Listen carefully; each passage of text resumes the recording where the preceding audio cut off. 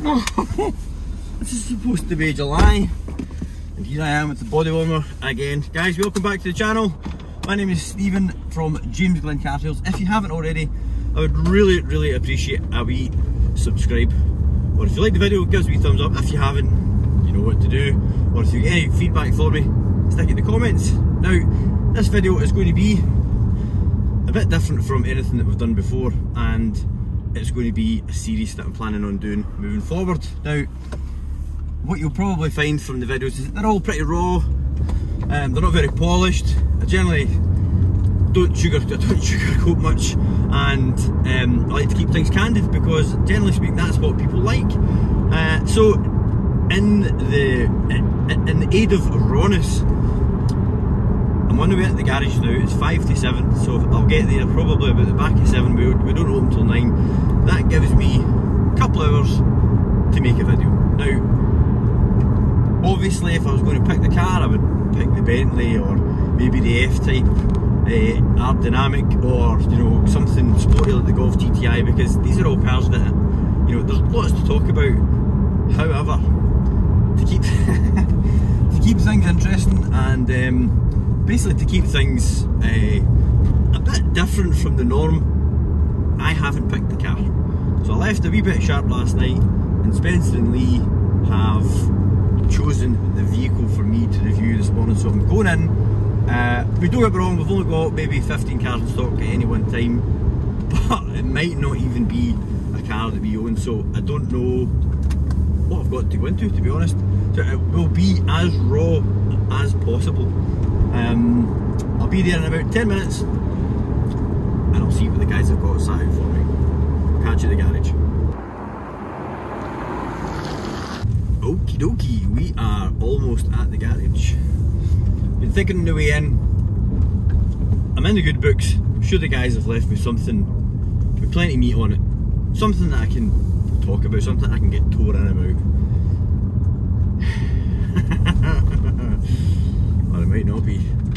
We will find out in the next few minutes when I get in and I see what's sitting waiting for me.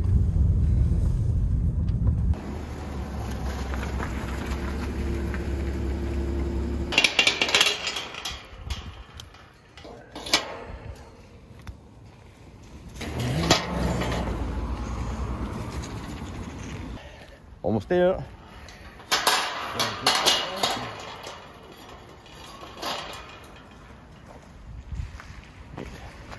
What have they left out for me? Bastards. Come on. Nothing like giving me plenty of meat to work with, guys. Okay, let's get warmed up and I'll show you what I've got to make a video of. So what have I got to review for you guys today? You ready? Yes. As I mentioned earlier, absolute bastards. Guys, in case you don't already know, this is none other than a Toyota Aygo. I don't even know, I'll be honest, I'm not even sure what size engine it is. I think it's a 1 litre. No guys, it's okay, you know, don't leave the Porsche out for me, or the Jag, you know, or even the Golf GTI.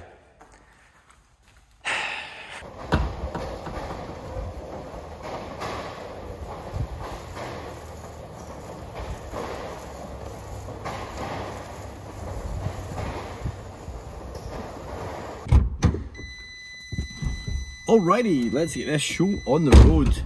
First and foremost, I'm so glad that it's early in the morning, because it means we've got all the roads to ourselves, so I can demonstrate the 71 horsepowers of all the cars. Back a minute, wait, shut the garage. Now, before we get towed in, we'll turn that down, to the features and benefits, of which there aren't many. Let's just think back. I mean, I'm 43, and a style of first car would be something like a Vauxhall Nova.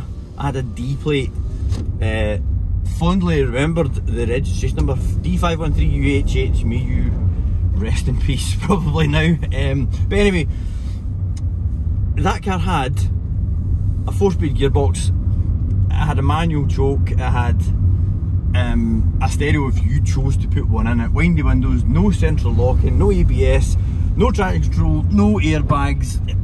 You know, and then fast forward many years, and we're sitting in this wee car, and we've got power steering, it's got a multifunction steering wheel, it's got Bluetooth control, Bluetooth connectivity, it's even got air conditioning, and that's before we move on to the really juicy stuff. Now let's look at it.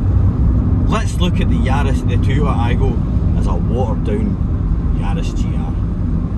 Bear with. So if you've never driven a 3-cylinder, they're actually quite torquey. Now this has a 1 litre 3-cylinder. Sadly, it does without the turbo and the extra 500 cc's and about 200 brake horsepower. But it's what you do with it. It's 70 horsepower, and they rev to the moon. I mean, you would probably be at the moon by the time it actually did rev out, because I've just put it down in the third to put my foot down, and I'm not even going fast enough to blow the raindrops off the windscreen. But if you were going to put your child in a first car, it's a fantastic option. Plus, let's not forget that the Toyota Aygo comes with a 5-year warranty, and if your kids drive anything like the way I did when I first passed my test, warranty is a very good thing. I'm just going to pull over and shut the back top here windows, because I think we're getting a bit of wind noise, and that's probably not going to do the sound quality any favours, especially because I forgot my sucker mount for the GoPro and we're doing this off an iPhone. Bear with.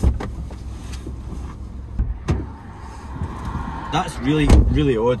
I always thought pop-out windows were for 3 doors because they didn't have a back door. This has got back doors and still has pop-out windows. But anyway, I'm going to say that's weight saving. I think that's to make the car nimble. I mean, it does weigh 1240 kilograms. I mean, that's pretty light. But I suppose when you've only got 71 horsepower, then it's all about the power to weight ratio. So anyway, let's talk about the features and benefits. It's going to be a really short video. Did you know that the Aygo has a double bubble roof? Just like the double bubble roof you would see on something rather exotic, like a BMW M6 Grand Coupe. Kinda like that. We've got things like my Nova never had. We've got a rev counter that's got an optimistic red line of just under 7, albeit you would probably qualify for a much higher performance car due to being much older by the time it got to 7,000 RPM. But like all joking aside, it's a Toyota. It's screwed together really well. It's quite lightly made, but it's not cheaply made, if you know what I mean. Like all the plastics and everything in here, you know, they're of a nice quality. As we go to touch down on the door top, and it's just bare metal, but it's not an unpleasant place to be.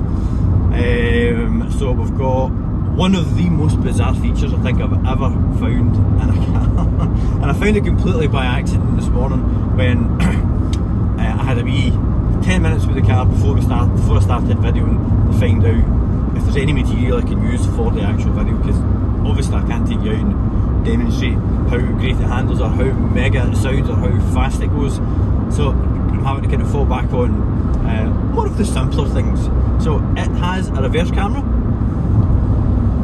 albeit the back window, if you tried hard enough you could probably reach it, but when you put the reverse camera on, you can adjust the contrast. I mean, I've been in 6-figure cars and they've not even had that option.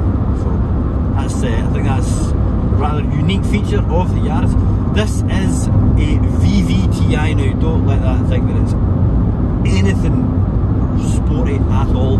VVTi, when you used to see the back of a Toyota Celica, would be like VVTi. I wonder if it's 190 horsepower.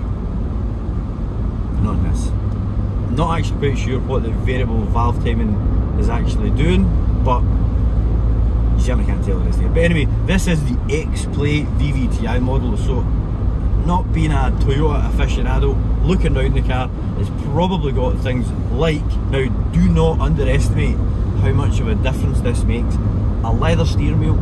If you've ever driven a car without a leather, it's just a plastic steering wheel, it's horrible. They're usually quite thin and weedy feeling in your hands, and it just feels so cheap and nasty. So we've got a leather steering wheel with multifunction buttons. Okay, you want to answer the phone and want to put the stereo up and down, but as far as I'm concerned, I think that's plenty. You've got a nice infotainment system, and genuinely, it does like wee animation displays when you move it about from one setting to the next. It doesn't need to do that, but it's nice to do it. You've got all your kind of phone connections and audio, and you can go in and do your setup, which is basically just like make the display brighter, darker, and turn the bass and treble up and down. So the infotainment's really nice and intuitive to use. It has daytime running lights, which is just standard these days because it's 2023 and they've been out for yonks. It has a set of polished alloy wheels which look nice, but they're a pain in the arse to keep. No one will ever re-diamond cut the wheels on this. They'll probably end up black or just full silver. As it's so done 6,000 miles, it's still on its original set of matching Continental tyres. I don't imagine that they're sport contacts, but matching Contis anyway, because that's what it came from the factory with. Guys, I'm going to be honest, I'm looking down at my notes here because there's such a vast array of options to talk about in this car, but I've actually got to the end of it. So there we are. We are out in the Aygo today. Guys, Lee, Spencer, really appreciate you making my first video that bit easier for me. You know, you could have pulled out cloths or maybe stuck me in the Jag or something. I could have done some cool exhaust clips or showed how nice the gearbox was. It's also pretty stiff, that car as well, but no, you've got me in the Aygo. So there we are. This is the first of Stephen from James Glenn Car's Candid Car Reviews, of which car I have no idea until I'm out in the car.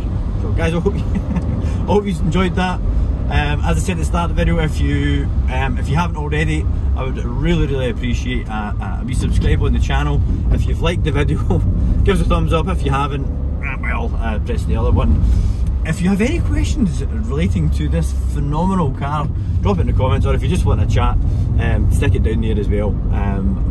Very active in the comments. We're also on Facebook, TikTok, and all that kind of stuff. So thanks very much for joining me on this incredible voyage of Aygo-ness, and I'll see you in the next one.